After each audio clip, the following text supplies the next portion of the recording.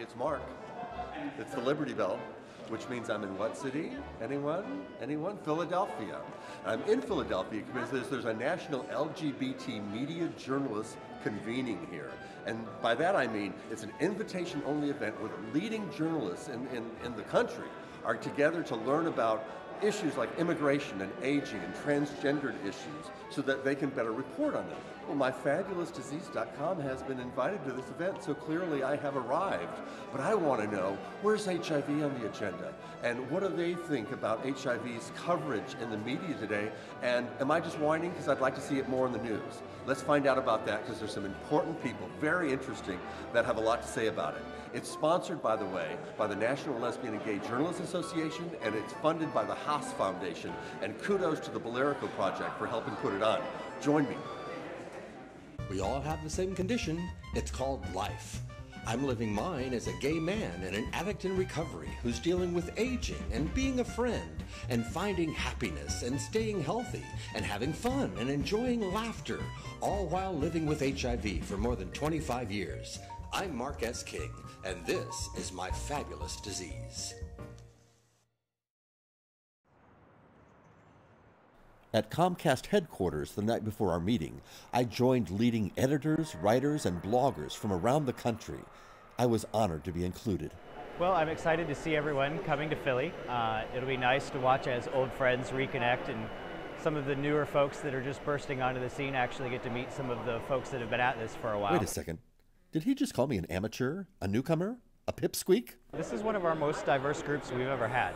So we are literally talking about not just your A and B group bloggers, but we've really brought in some smaller folks. I'm not on the A list, the B? I'm not on the B list?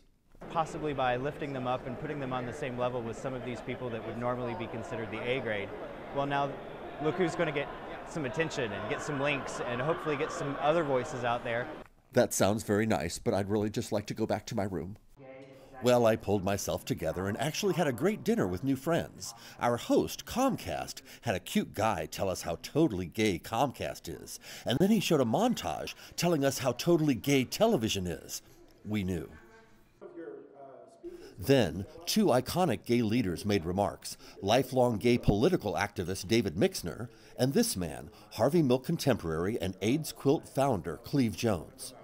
For me, getting older, I'm glad to be here. I'm glad, I'm grateful to be alive, but I feel a definite disconnect from the young people who I think have not been taught this history, and many of whom do not appear to me to be particularly interested. David Mixner believes that more people coming out as HIV positive increases visibility and reduces stigma. People who are seroconverting are going in the closet. Yeah. They're going quietly to their doctor. And so if you don't know of someone who has HIV, you don't really think of it as an issue. Mm-hmm. It became an issue because we all knew people who were dying. Yeah. And so I was at a dinner party the other night. I knew two people who had come to me for help after they seroconverted. Everybody at the dinner party was talking about they didn't know anybody who had HIV. Two people of their friends were sitting right at that table. Mm-hmm. So as long as we pass judgment, as long as we make people feel ashamed of their status or stupid for getting it now, we're going to have this problem. Our program began the next morning, and this is a room of LGBT media. It looks like Mission Command is about to launch a big gay rocket somewhere, or we're plotting to invade Heterolandia. The first presentation was on immigration, and right away, HIV presented itself in the story of Bambi, a Latino transgendered woman who was abused while in immigration detention and stigmatized for being HIV positive. All of the transgendered presenters showed nothing but courage in response to these challenges. We don't want to get pity from people, right? Because in the face of adversity, we are a community that is very strong, and that we have overcome many challenges, and I'm an example of that. Transgender people are already marginalized on the basis of their identity. People want to keep their distance from us just because of who we are. The exact same thing often affects people who are living with HIV, and so when there's an intersection of those two things in a person's life, there's a lot to overcome there. And it's our job as community to overcome that, to close that distance, to pull people in from the margins into the middle of community. Even though HIV was not one of the official topics of the day, it kept creeping into presentations on labor, aging, transgenders, and international issues. And I continued to think about HIV apathy and the role of LGBT media. Should they simply reflect our own waning interest in the topic? Or do they have a responsibility to make HIV visible to their audience? I started talking to people, and their answers were thoughtful and extremely personal. I think one of the questions is, is the coverage that HIV is getting enough, considering the fact that it is still, a really big problem for the community?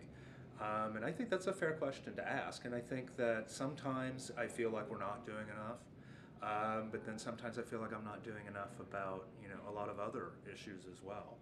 You can't expect an editor or writer to have ESP. You got to be pushing your issue, whether it's HIV, whether it's gay rights, whether it's trans issues.